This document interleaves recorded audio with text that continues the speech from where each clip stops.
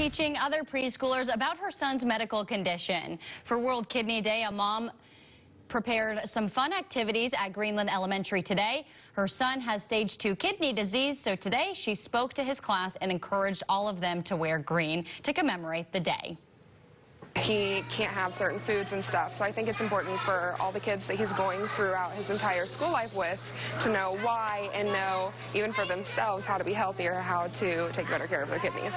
She hopes to do events like this every year moving forward.